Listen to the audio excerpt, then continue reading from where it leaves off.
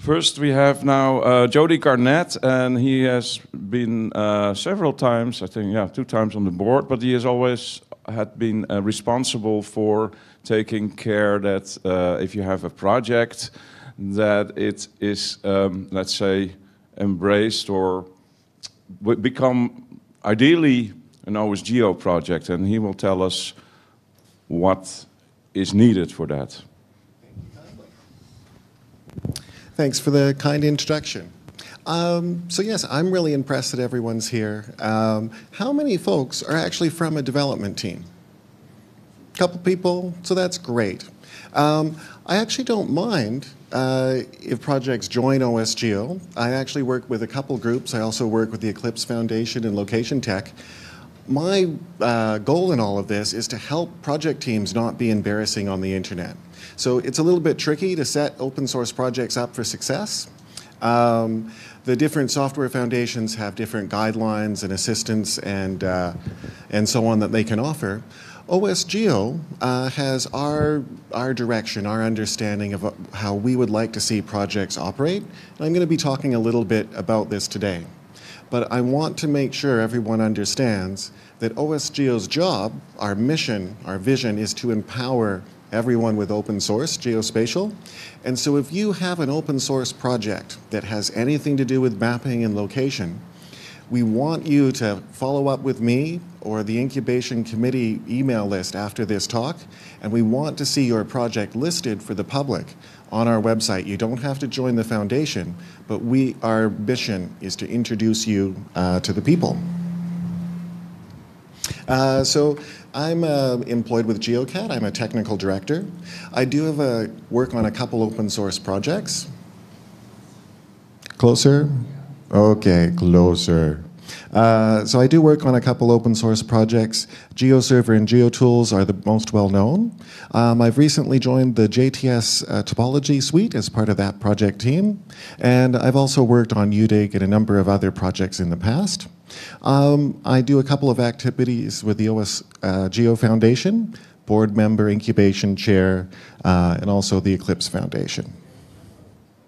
So OSGeo is a not-for-profit software foundation. We really focus on outreach and advocacy, but we do offer a lot of guidance and assistance for software projects, and OSGeo is volunteer-driven. So all of the activities we talk about are driven by passionate individuals from around the world. OSGeo works on open source, obviously, but we also try to collaborate with folks on open data and open standards, and recently open education. So I'm here as Incubation Committee Chair to talk to you a little bit about what we offer software projects. So OSGeo supports a great collection of projects, and we've recently started a new program focused on fostering new talent and innovation.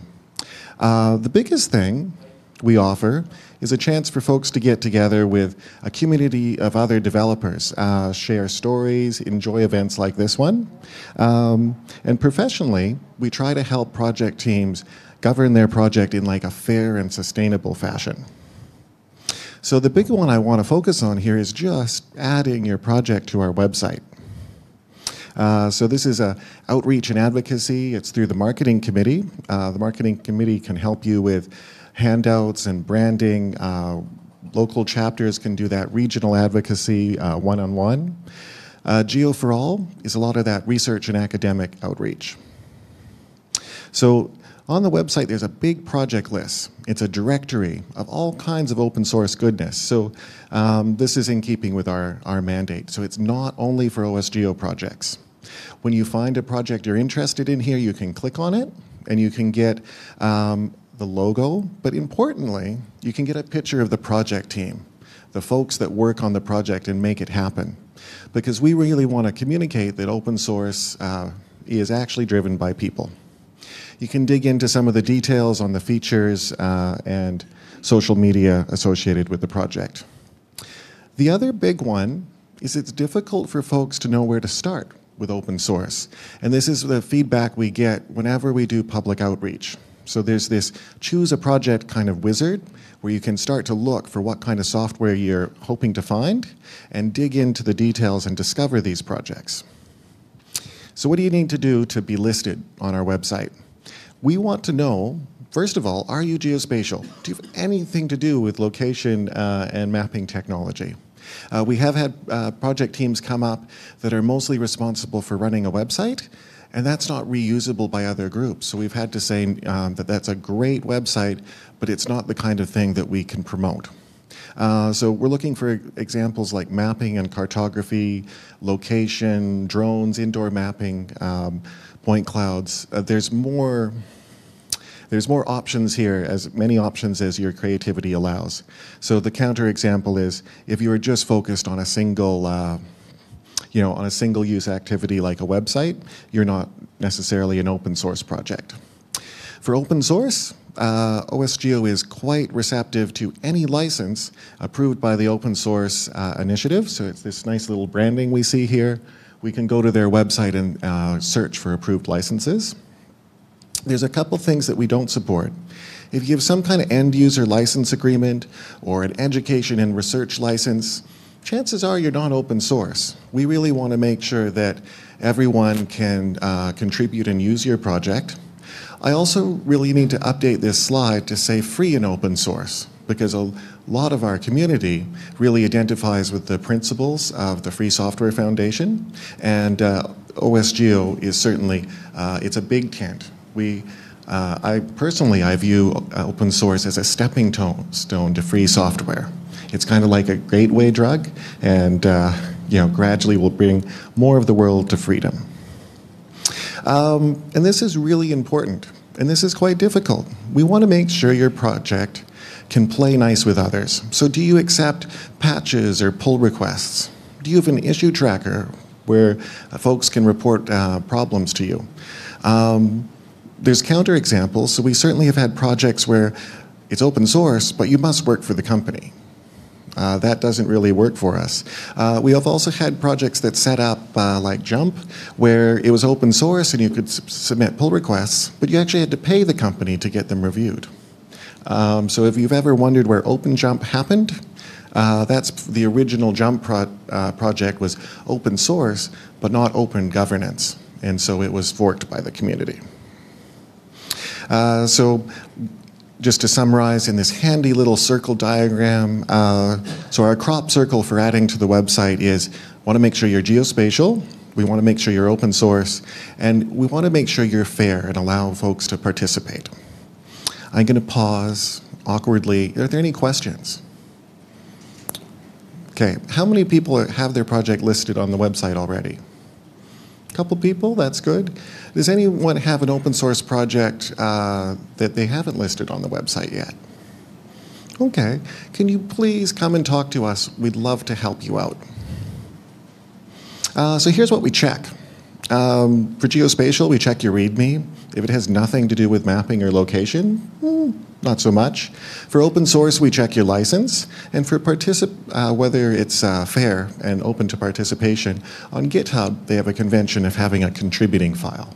But we can also check your pull requests and see if you're open to working with others. So here's what we show. Things about the project identity, the name, brand awareness. We really like to show the project team. Our open source goal is that open source is full of people. We also want to show a little bit about the project technology. So this is helping the public. So if you have a screenshot or something to show people the software they're about to download, core features, any standards, keep in mind that this is about serving the public. It's not necessarily about attracting new people to your community. We're trying to showcase your technology, and the project team is where we're showcasing you. So the idea here is that we're trying to demonstrate that open source provides choice, many different alternatives. A really tricky one for our community that actually caused like a big email kerfuffle is we also want to provide guidance for those who are currently using proprietary technology. So if I go to the PostGIS page, there'll be a little hint that says, hey, if you're using Oracle Spatial, you can migrate to PostGIS. This was upsetting for some folks. Why would we offer free advertising for Oracle? And the answer is, we're trying to offer an escape route. We're trying to demonstrate that open source is about choice. We're trying to demonstrate that open standards are about choice. Now, the other one we want to look at is project communication. Your website, any demos, any downloads, help the public reach you. And finally, for the developers, we want to show the issue trackers, the source codes, the license, help folks find your source code and join and contribute to your project. So this is really about enabling this kind of remix culture for open source. And any commercial support options. So if you'd like to join, email the incubation list. We'll go through and we'll review those things, and then you're kind of done. You can set up an OSGeo user ID. Many folks will already have these. You'll sign into the website. We'll give you the right roles, and you can create that project team, and then email the incubation committee when you're ready for that to be reviewed and published. Kind of level 2 here is the OSGeo community. This is your chance to get OSGeo branding on your project, and this actually represents you joining our software foundation in a capacity. So OSGeo board does have some budget to support our community projects, and to access that you can attend a board meeting and make a request. Maybe you could use that to help fund some of your developers to travel to the next FOSS4G in Calgary. So once again, we want to check your geospatial, but we're going to take it up a level. Do you have user documentation? Do you have a website? Are you active in communicating with your users on Gitter or IRC or Stack Exchange? Are you open source? Take it up a level. We want you to check your file headers. Do you actually know where your files came from? Participating, we're going to take it up a level. Show some collaboration. Pull request patches, show an issue tracker. Have you included yourself on OSGeo Live? So the same 3 principles, but we're asking you to go a little bit further. In recognition, you get this OSGeo community logo, very attractive. You're included in all our open source infrastructure and marketing outreach, so you can request an email list. And you can also take part in our annual budget, making a request by the board. So we're going to check a bit more. The README, we're going to check the user documentation. The licenses, we're going to go up a level, check the header. And for participating, we're going to go beyond that contributing file, and we're going to start to see if you're walking your talk. Okay, so just some examples there of checking things. Almost the same workflow. Email the incubation list. When we're done this process, we're going to cross-link the websites, and so on. So the next level after community is actually this incubation process. So I'm just losing myself in my slides. When you're recognized as a full OSGeo project, you're actually a normal OSGeo committee. Just like the marketing committee or Geo for All, you get a project officer. You're covered by our director, officers, and liability insurance. And you can start initiatives, coordinate fundraising with OSGeo, take part in our annual budget. You are responsible to report to the board. We have an AGM meeting this afternoon, and you'll see a lot of the projects reporting in and saying, yes, we're still alive, and so on. The incubation process is you're hooked up with a mentor. So the mentor is there to help answer your questions, and it's also there to help talk about some of the issues you might find with a little bit of privacy. Because if we do find some issues, we might need to go and work with other software foundations to resolve them. So if your project open, it's not the open source license, it's now communication channels. We want to make sure you're doing open decision making. For the open source license, it's the OSCI approved license, but we want to make sure you're using email and Stack Exchange.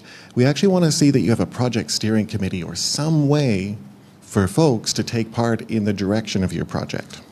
Why are we doing this? The joy of open source for us is that open source enables shared development across organizations. So we want to make sure you're including people so they feel part of the project, they feel a sense of ownership. Here's a really tricky one. we want to make sure you've got an active and open, healthy community. Are the community of developers and users like helping each other, testing release candidates, supporting each other? So we can look for examples of collaboration on the issue tracker, users helping with testing release candidates. We're looking for demonstration of an understanding of the social contract of open source. So we want to make sure that folks understand that open source is a shared maintenance risk. The developers will be making the software, but the community will be help testing and making it better. And another tricky one here is long-term viability. So we'd like to see that your developers come from a number of organizations. So if your company, like the one I was working for, goes out of business, the project can continue to go. It's also important that in some cases a project has multiple companies, but they all have the same customer. And that also makes the project fragile and a little bit risky to adopt. So why? In short, we want to make sure the project has a low bust factor. And the other one is, I had a talk yesterday on open source procurement. We're looking at the risks associated with open source development, and this is some ways we're evaluating those risks for our community. Here's a tricky one. You're an open source project. Can you publish it, your code? So do you have your open source license? Did all your contributors actually agree to that open source license? Did you check? During incubation, you'll get a chance to do so. So some projects address this with a code provenance review, checking where all the history came from. Maybe they have a list of all the folks who signed a contributor agreement. This is what it's held, this is what it takes to responsibly develop open source. The idea here is like herd immunity. Open source is only as strong as the weakest link. So we've had cases where a developer accidentally committed some ArcSD code into GeoTools, and that took down GeoTools downloads, but also took down GeoServer downloads until we could sort out a replacement. So it's your responsibility when you're building this open source not to stuff it up, because you won't stuff it up for yourself. You'll stuff it up for yourself and everyone who depends on you. Can you publish? We want to make sure your documentation uses some kind of open license.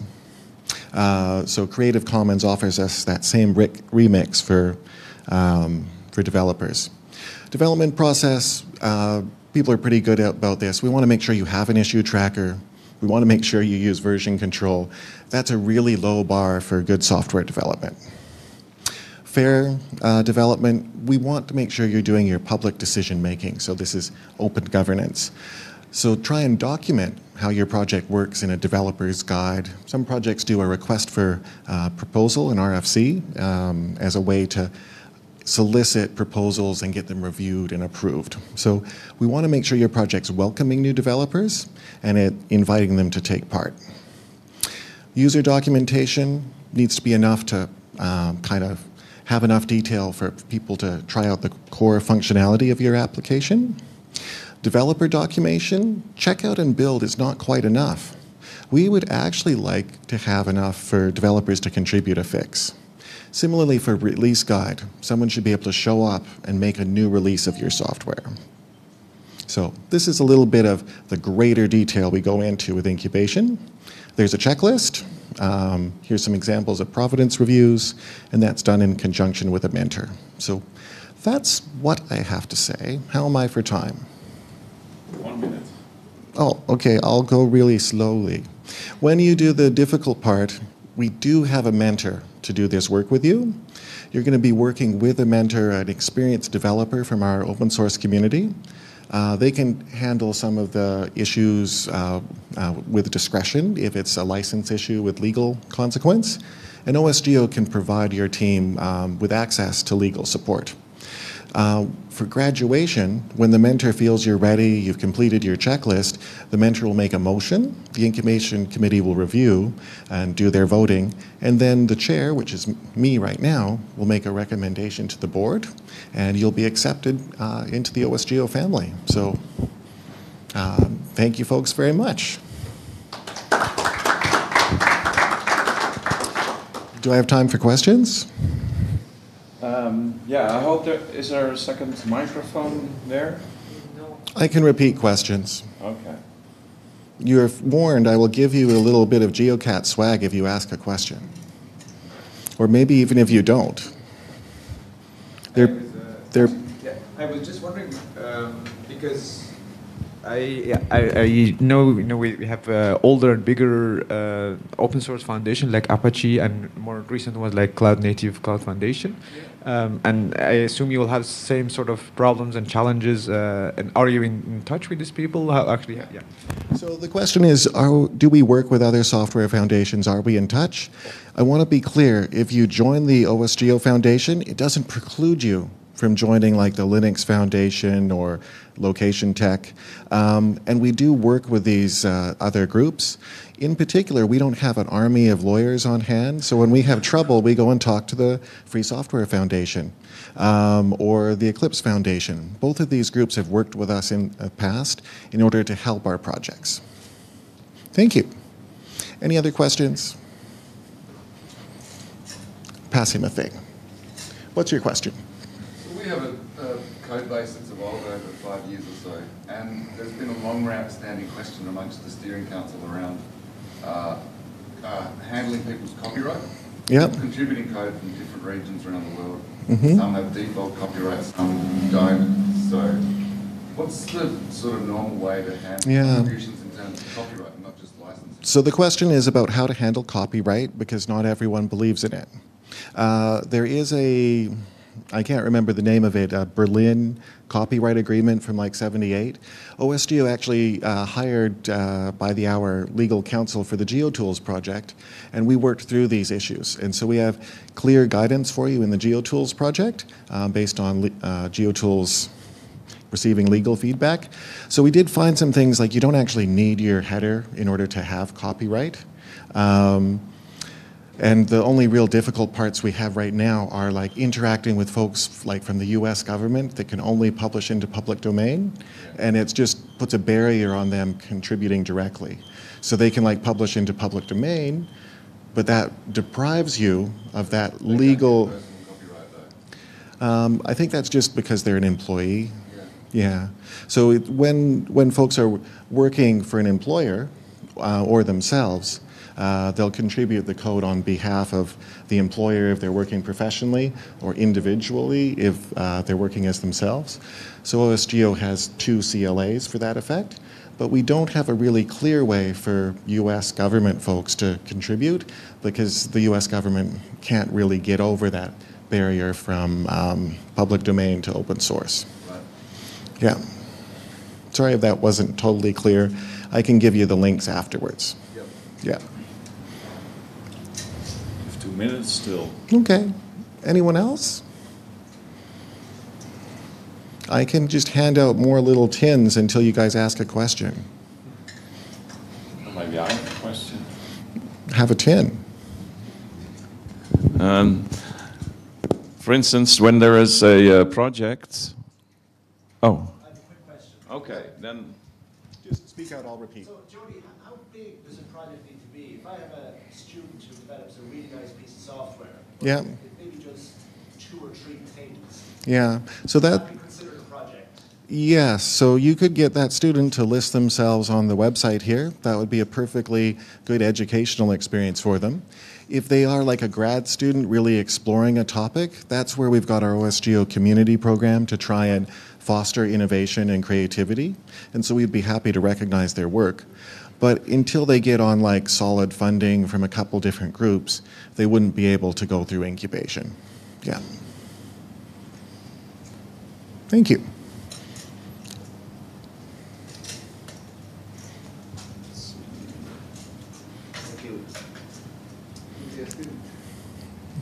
Okay, so thanks everyone. Oh, you had a question. No, I forgot, but I just wanted the box with stuff. You already gave me one. I know. So thank you very much again, Jody. And is the microphone still working? Okay. And well, we have now 5 minutes for people to change rooms and. in 5 minutes, we'll start with the next presentation. We'll do the small thing where we go, thank you for coming. Thank you for coming. Thank you for reminding me.